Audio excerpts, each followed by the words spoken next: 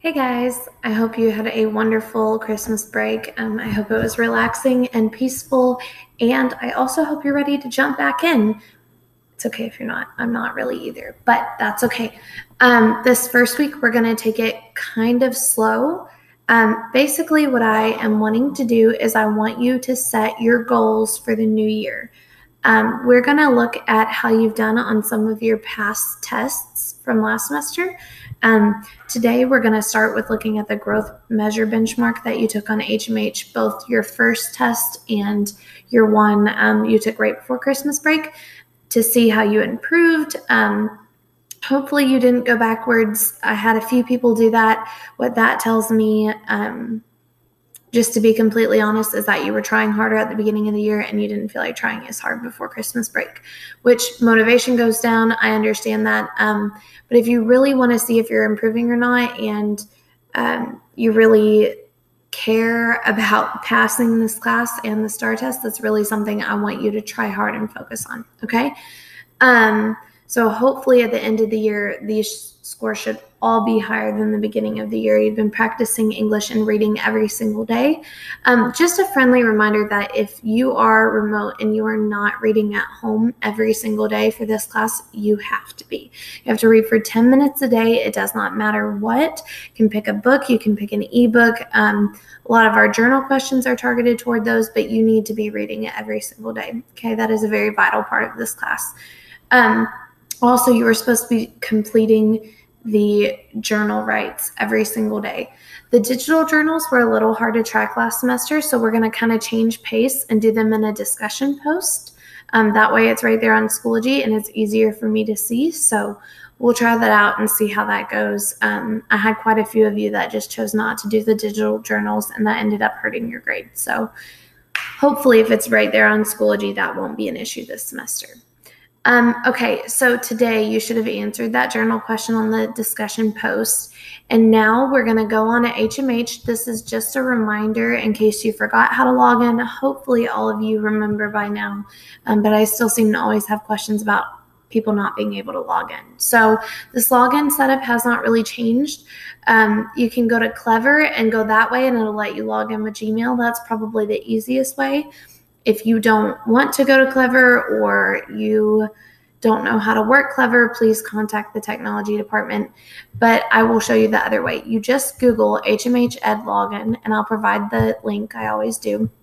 But up here, you have to change it to district. So if it says anything else at the top, if it's saying username and password, you are on the wrong screen. You do not have a username and password, okay? You have to click district at the top. You'll click, when you're already signed on, it says sign into district. Click district, and then I have a lot of questions about these. If you don't know what state we live in and what school district we're in, I have some questions for you, okay? So you should know that these are Texas and Robinson down here. So we'll go Texas, Robinson. And yes, Robinson is an independent school district. No, I don't have any idea why we have to click district. It makes no sense to me. But I'm not a technology guru, and I don't know how to fix it. I've tried, so we're just going to have to work with what is. But hopefully there are more complex ways of logging into other things. So on your screen, my home screen looks a little bit different, obviously, because I'm a teacher, so I have all of my classes on here. But you should have a tab right over here where mine says professional learning. You should have a tab that says scores. Okay, I want you to click on the scores tab, and then I have deleted on your list of class assignments, I have deleted everything except for your 2 growth measure benchmarks. Okay, so on your list of scores, you should not see anything. You shouldn't see your test scores from previous tests, anything like that. Those have all been entered into the gradebook. Grades were final for last semester. Everything has been wiped clean. Okay, so you should just have growth measure reading, HMH growth measure reading. That's the first one we took. It's in September. Make sure your 2 dates are correct. September 9th was the day we took that one. Some people were added in later, so I had to re-add theirs. Gets a little complicated, but if you have 3 of them here, don't worry about it. Just focus on the one that you have a score for.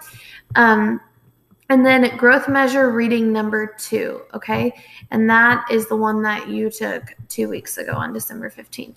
So those are your 2 that you're going to look at, and I want you to look at the scores and then go to the Google form I have on Schoology for you. I don't have Schoology pulled up, but I'll show it to you right here. Hi, Moose. My dog just came out to say hi.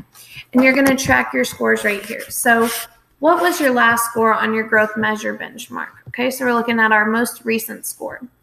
Was it considered above level, on level, or below level? I have those levels posted on the Schoology page for you. What was your Lexile level? So it gives you 2 scores on these. The first score, that score that shows you at the very end, that is your overall HMH growth measure score. That's basically an English score. So are you on level with English where you need to be for your age? He's on this. Say hi. Are you on level, above level, or below level? And then your Lexile level. Your Lexile level is your reading level, okay? So that's kind of, it gives you a point. You should be between this and this. And those are your, can I help you?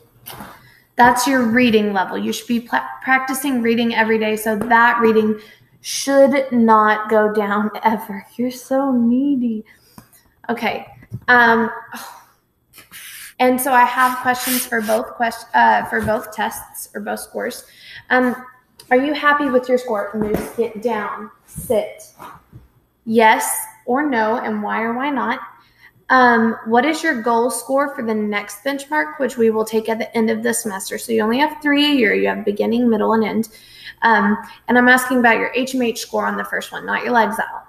What 3 steps will you take to ensure you meet that goal? Okay, this one's big for me. I think whenever we set goals, we need to also have steps that are reasonable, that we can help us attain those goals, that we can stick to. Okay, so same for your Lexile level. All right, and that's it, and you will submit that. And I will go through and check those. Okay, and that's all you'll have to do for today.